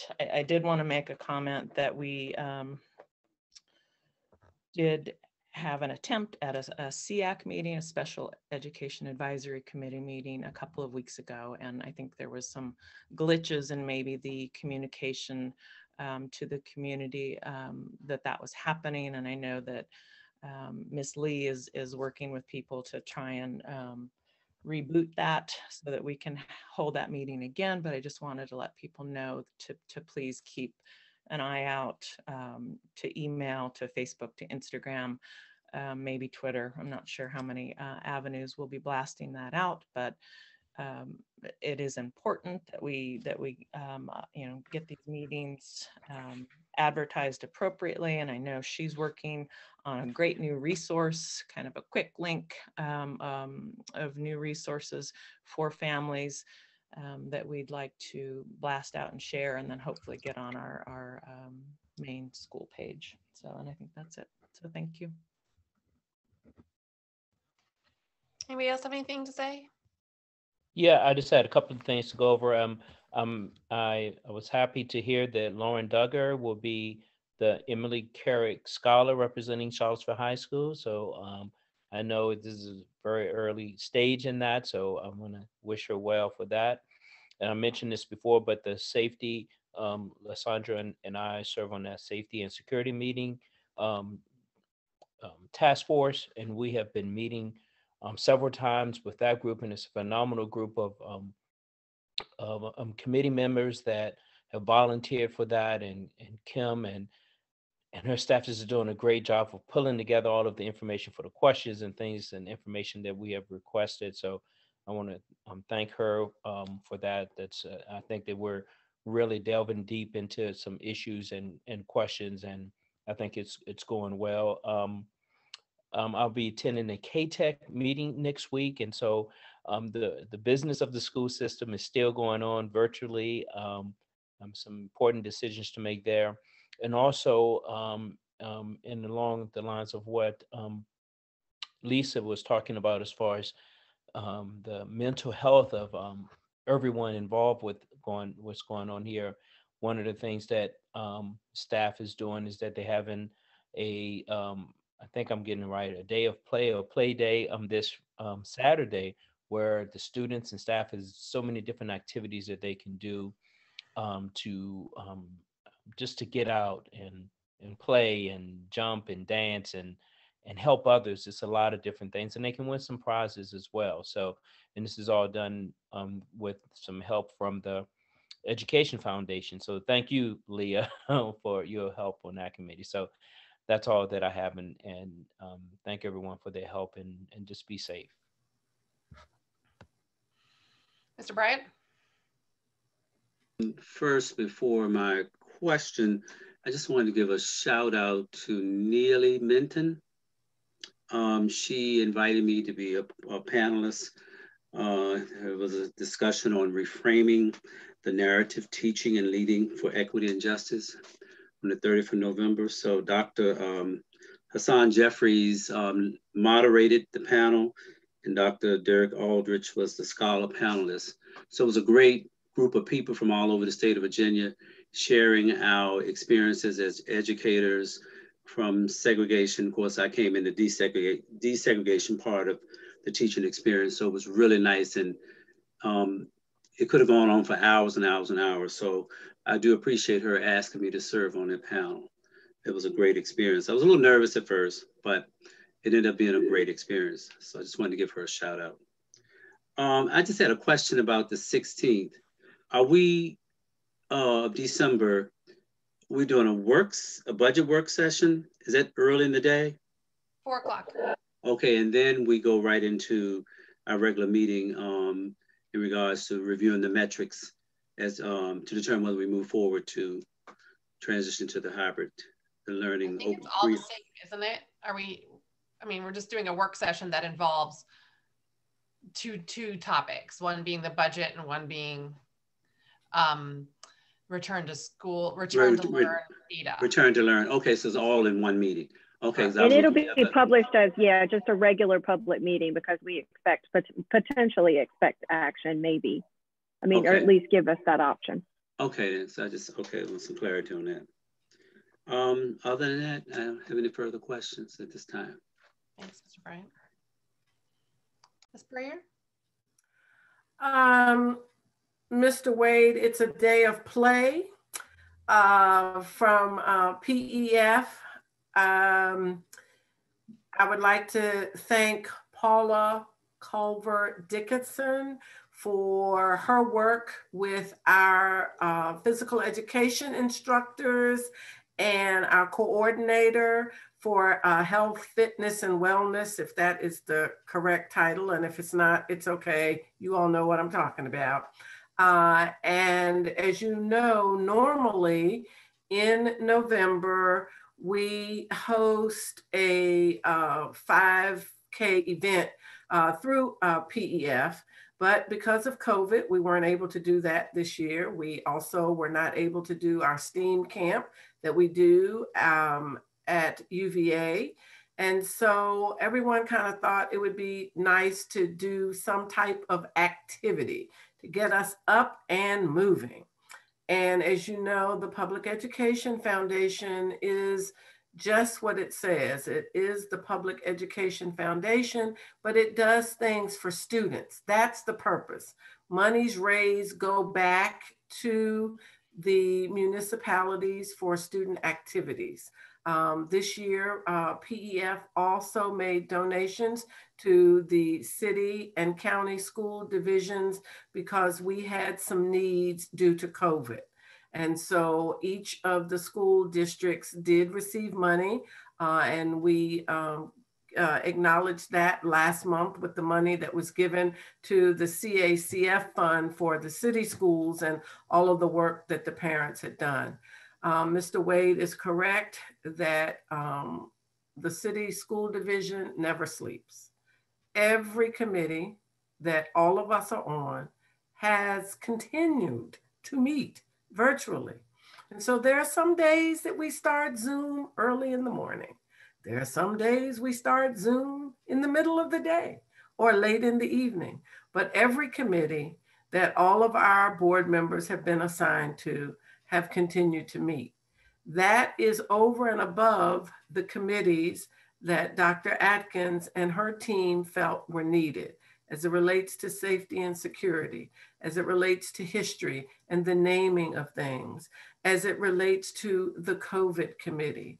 And so I would like to thank not only my fellow board members, but all of the people in the community that have risen to the occasion for whatever we have needed. We may be a small school division, but we are a mighty school division. And I attended, as did many of us, the VSBA workshop, and Dr. Atkins and your team. A lot of the things that other school divisions are just starting, we've been doing for a while. So evidently we are being watched and people are beginning to take notice.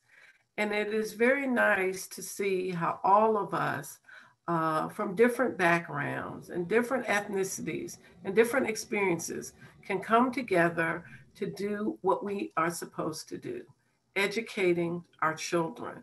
But we educate our children not in exclusivity. We're also educating our parents, and all of us that are part of this district continue to learn.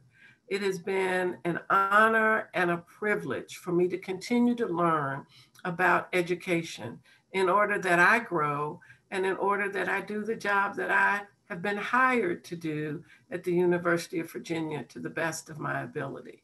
And so I look forward to all of our continued challenges, because those challenges make us better. And those challenges allow us to do what everyone says we're supposed to do. Think outside of the box to educate all children and their families to the best of their ability. Thank you, Ms. Puryear. Is there somebody else? Okay, I don't see you, so I'm gonna go talk. So I wanted to say, let's see, mention the Trailblazer Day, which was last month. I failed to mention that at the school board meeting last time, which I think it was actually on Trailblazer Day. Again, because I get sometimes the privilege of listening in to my kids' classes, hearing about our local trailblazers and kind of how that's come to fruition over the past 2 years. It was just really special to me to kind of understand the history, and then to see it being performed right there. And again, like I said earlier, my children get a lot out of that and are really engaged because they know where those places are, they know who those people are, you know, and so it's just really, it was special to me to see and to them.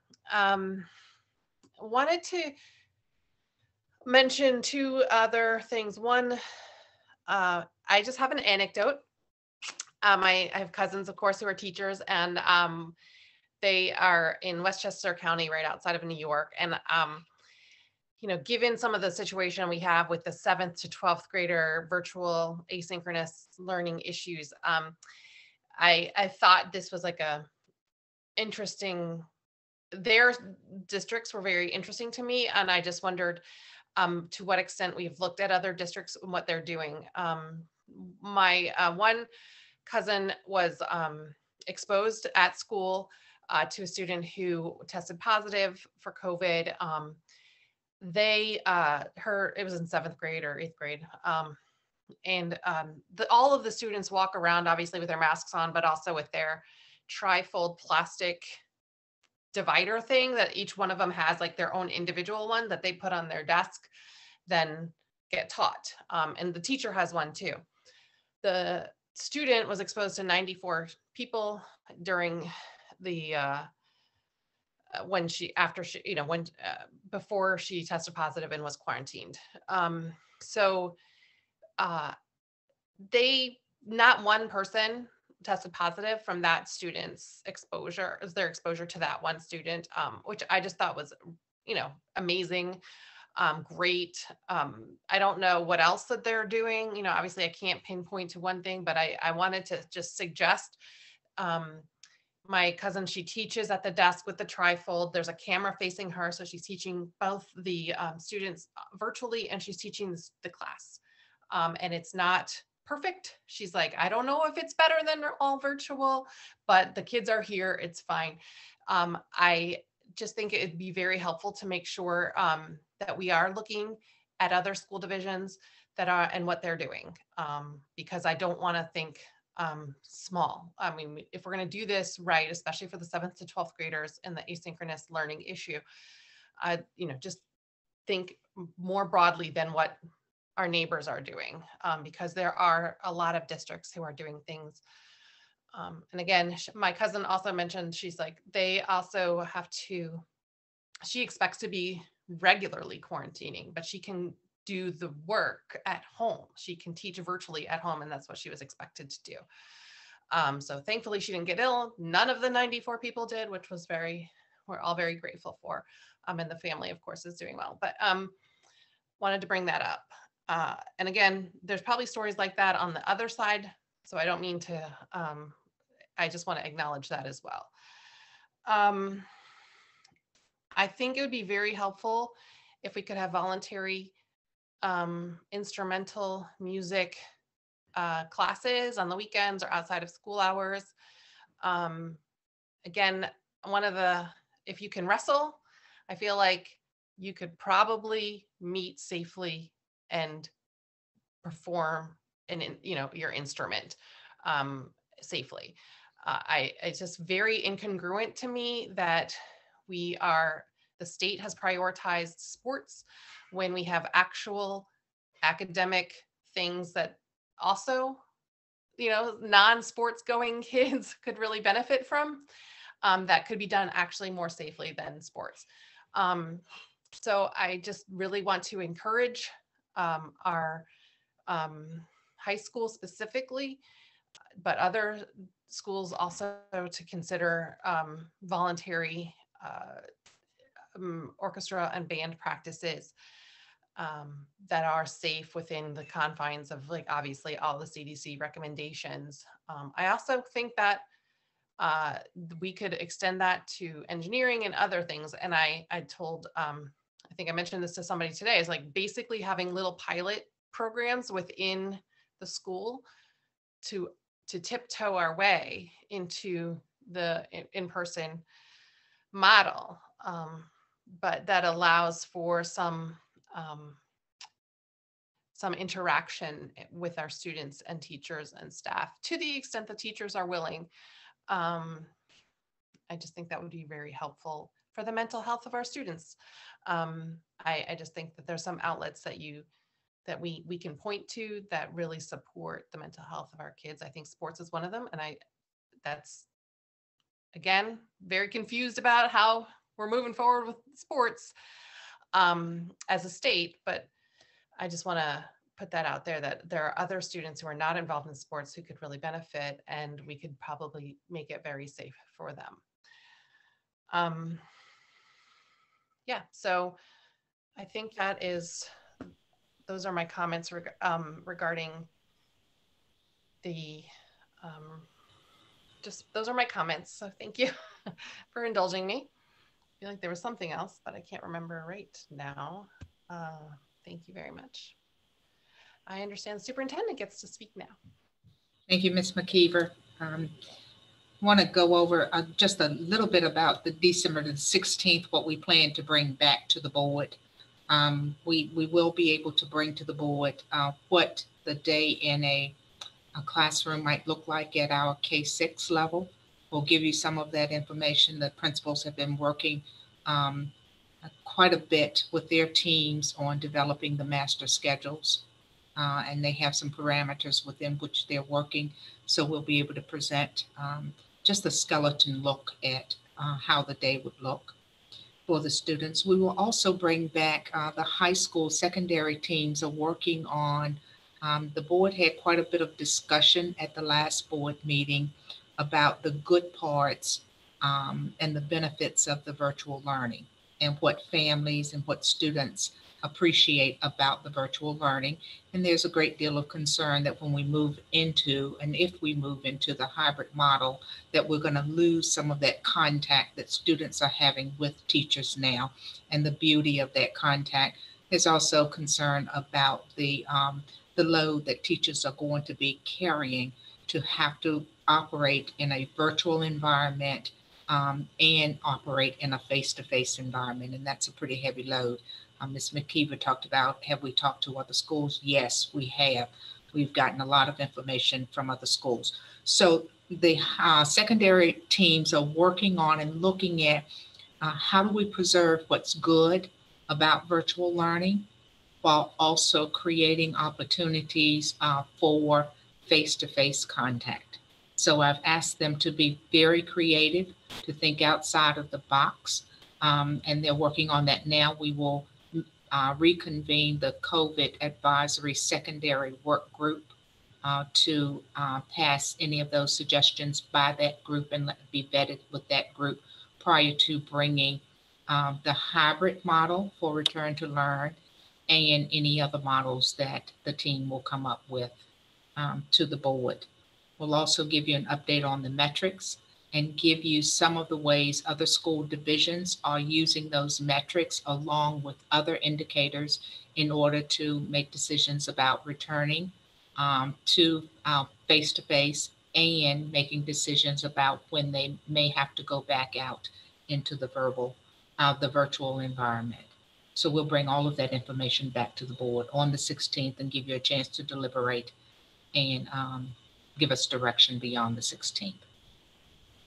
Next, I'd like to acknowledge and congratulate one of our board members, Mr. Juan Diego Wade, at the VSBA conference. Mr. Wade was recognized as the VSBA Advocate for Education Award recipient, and he received that award because of his tireless efforts in promoting public education, engaging with the community around education, and also engaging with individual students and supporting and mentoring students through the educational process. Mr. Wade is known by his dedication to education, his tenacity in continuing to support education and to advocate for education. So thank you, Mr. Wade, for all that you have done. We congratulate you, and we are so proud that you represent the state in the Advocate for Education Award. So congratulations. Thank you, Dr. Atkins. Thank you. Now, last month, we brought to you a group of our teachers who are working incredibly hard in the virtual environment and creating outstanding lessons for their students, collaborating with their peers, and making the virtual learning process a success for so many of our students. And so we have the Virtual Instruction Pro Award, the VIP Award, and we'd like to recognize tonight another group of our wonderful teachers who will be or who have received this award. Dr. Odie, would you introduce those award winners? Thank you, Dr. Atkins. Madam Chair, board members, and Dr. Atkins, I come to you again just to celebrate great instruction going on in our schools during this virtual environment. As I shared with you last month, the first month that we implemented the VIP Awards, this is an award that is recognized by peers. So fellow teachers or APs or coaches or coordinators are recognizing great instruction that is happening during this virtual environment. So we'll go ahead and move forward to our first group of teachers for the month of November. Leslie, if you move forward one slide. And as a reminder, we do ask for the nominations to come in by Thursday of each week so that we can get the team together to look at the great things that are being said about each of the persons that are being nominated, and then share that out on the next Monday. So we have 1st, Kelly Bullock, pre-K 3 general ed teacher at Clark. Stacy Riedel, one of our instructional coaches at Walker. Matt Resnick, a 7th grade U.S. History 2 teacher at Buford, and Sienna Washberg, 7th grade reading teacher at Buford. And then we have Margaret Bertram. No picture, but I know that she's doing great things at Walker, special education teacher, 5th grade there. And we have Kelsey Davis, a math specialist at Jackson Via, Brenning Greenfield, kindergarten teacher at Greenbrier, and Catherine Sublet, a school counselor at Greenbrier. And our last group for November, we have Lisa Behrman, math specialist at Greenbrier, Liz Dinwiddie, school counselor at Walker, Jody Luce, 5th grade language arts and Virginia studies teacher at Walker, and we had a special VIP award. There was a nomination for the entire CCS technology department.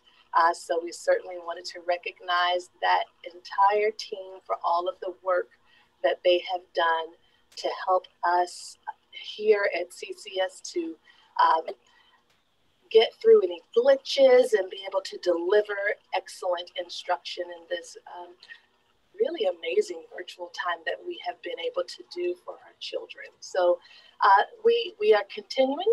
We skipped a week for Thanksgiving with making any announcements for our VIPs, and next Monday we will be announcing our first group for December. So for anyone who is watching, we are still taking nominations of great folks that are really putting forth 500% effort in instruction during this virtual environment. We look forward to recognizing additional VIPs. Thank you. Thank you, Dr. Odie. The last update that I'd like to give to the board and the community is that the board heard a report from the technology department about the distribution of devices to our students and also mobile hotspots and routers to our students. And the technology department has worked incredibly hard to make sure that there is not only a device in the hands of every student, but the students have access to the internet. So we're very proud to announce that as of today, we have 99.9, and I won't say 100 because there may be one or someone who is struggling right now with internet access, but we have 99.9% saturation of internet access amongst our students. They either have a hotspot. Comcast is one of our partners. T-Mobile is another partner of ours. So it's either a hotspot or a router in order to give them internet access. We've just entered into a new partnership with T-Mobile, and some of the hotspots are going to be expiring soon. So we're going to trade those out for the T-Mobile hotspots. And we're looking forward to not only the students having that access during the spring. What we'd like to do is see a continuation of that access during the school hours and during the summer so that students can continue with their learning. And we will be, we're planning to add a line item in our budget. Mr. Wade, I hope this is our only addition, but we'd like to add a line item in our budget so this will be a recurring endeavor for us. It would be a recurring allocation that we have to ensure that our students maintain internet access. And we can see just how important it is, and we want to close that gap in our community and amongst our students. So congratulations to the technology team for making that happen. We may be one of the only school divisions in the Commonwealth who has reached close to that 100% saturation with our students. So thank you, and thank you to all of our teachers and our staff and our support people for all that you're doing right now. We know that you're dedicated and you're wonderful and you're doing everything, all the decisions and discussions and any recommendation that we make will have safety of students and staff as a priority in our decisions or recommendations. So thank you, Ms. McKeever. Thank you, Dr. Atkins. I have been remiss, so I wanted to acknowledge and offer Ms. Kadari an opportunity to speak and comment here and apologize for my failure to acknowledge you earlier. So Ms. Kadari, if you have any comments, this would be an excellent time to speak. And I'm sorry to kind of take control of the agenda here, but I'm going to just make this as an extension of the board comments, if that's okay with the board. Ms. Kadari, are you there? Yes, thank you so much. I actually have some students' input about SROs, if that's okay. Sure. Yeah, so we sent out, we had an online poll that students took, and it was whether they wanted to keep SROs in schools or not. And we got 50 responses, and mostly from CHS, but mix of grades. And 32 said yes, and 18 said no. We also had a couple of people who just verbally said it but couldn't fill out the poll, and 5 were wanted to keep the SROs, and 3 were against it. And the people who were against SROs said that it makes the environment toxic for colored students, or in other words, they feel targeted. And they also said that it contributed to the school to prison pipeline. And then the people who, a lot of students who want SRO said that they feel more.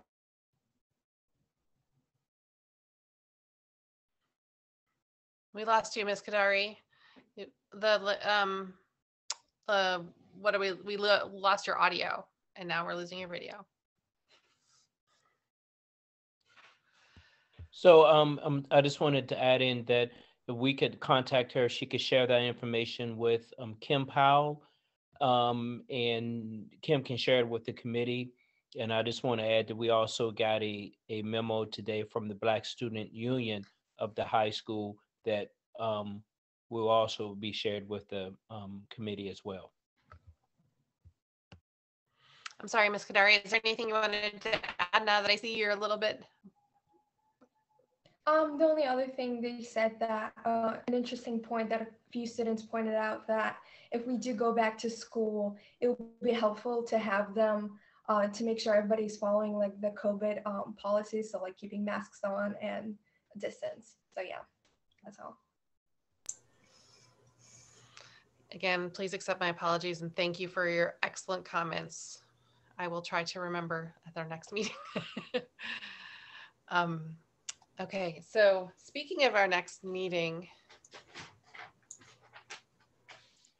we're doing work section wrap up first. Phew, I have a reprieve. Go ahead. Yes, Madam Chair, to provide the legislation connected with the policy drafts with the board, as well as to share the attorney reviewed policies with the Safety and Security Committee. Okay, thank you, Dr. King. The next meeting will be December 16th at 4 o'clock via Zoom. That's going to be a budget work session along with a work session, I guess, around data and return to learn. And then our next meeting after that will be Thursday, January 7th at 5 p.m. So are there anything else? I say reluctantly. Hearing no objections, we stand adjourned. Thanks, y'all. Appreciate your time. Good night. Good night.